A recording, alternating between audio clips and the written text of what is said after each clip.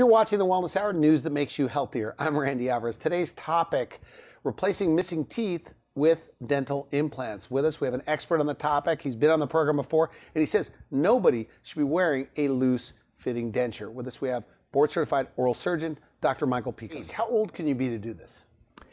It's a great question, because so many of our patients, that's another deterrent. They come in more or less, or I should say they stay away because of a self-diagnosis situation, meaning in their own mind, they feel that they're too old. And I love to hear that, because what's too old? 50, 60, 80, pick a number. The reality is today, age is of no consequence. What's your oldest patient? Well, let me tell you a quick story. Okay. You won't believe this, but my oldest patient was 101 when I worked on her, but I didn't know that. This little 90-pound gal, ex-policewoman from Chicago, comes to see us from a nearby home that she had been in for a few years now. And the long and short of this, was frustrated she couldn't work with her denture so well, she couldn't eat, and was frustrated. And how sad that is for so many of our patients. So the long and short of this, we placed just 2 implants in her lower jaw so that the new teeth could snap in and snap out. And because of that, wow, what a difference it made. Well, she comes in initially for the first visit back, which we see all of our patients back when we're working with dentists away from our office. And I'm remarking about, wow, you're happy with your teeth, let's get an x-ray and this and that. And boy, at your age, and as I said that, her caretaker from behind the chair was like this, like, and I'm thinking, what did I say wrong? So when we had her get up for the x-ray, I asked, did I say something like bad? Or, yeah. Well, no, she said, Mrs. So-and-so is very sensitive about her age. In fact, she lied about her age on her birth certificate to us. She's 101, not 91, like I thought. Wow. So there I am placing implants in a 101-year-old patient, but guess what? She lived 4 more years. And she loved, from what they had told me at the home, because they notified us when she passed, that it changed her life so much that for those 4 years, it was so worth being able to eat and chew. Let's face it, Randy, as we get older, yeah, what's one of the few things left to enjoy in our life? Eating. And I sure love to eat.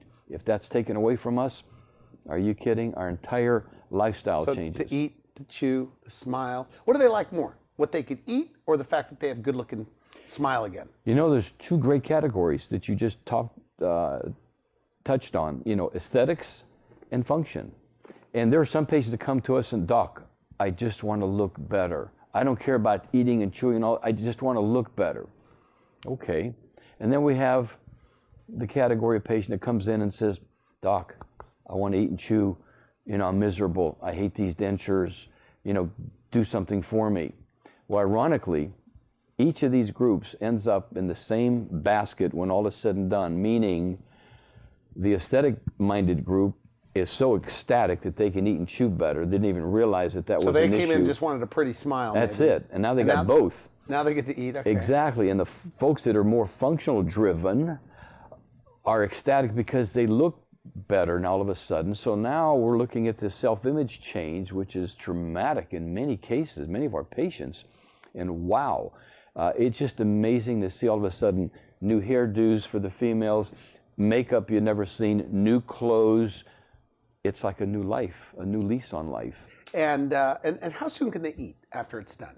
Immediately. Immediately. Now, for 4 months to 5 months roughly, we're waiting for the implants to quote-unquote fuse to the bone, or integrate as we term it more technically. And during that time frame, we really want our patients to...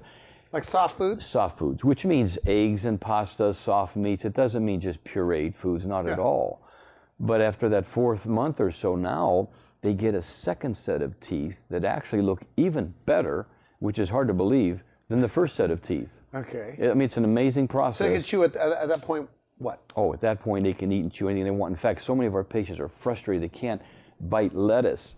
They can't eat ribs. They can't eat corn on the cob. Well, guess what? When all is said and done, they can do all that. No, they can eat and chew any food that you eat and I eat. So you can bite like a carrot with the front teeth. Absolutely. Snap it right off. Not a big deal at all. Absolutely. The anchorage is so incredible for these teeth. And the materials that we now are able to use are so strong that in essence, there is no food they can't eat.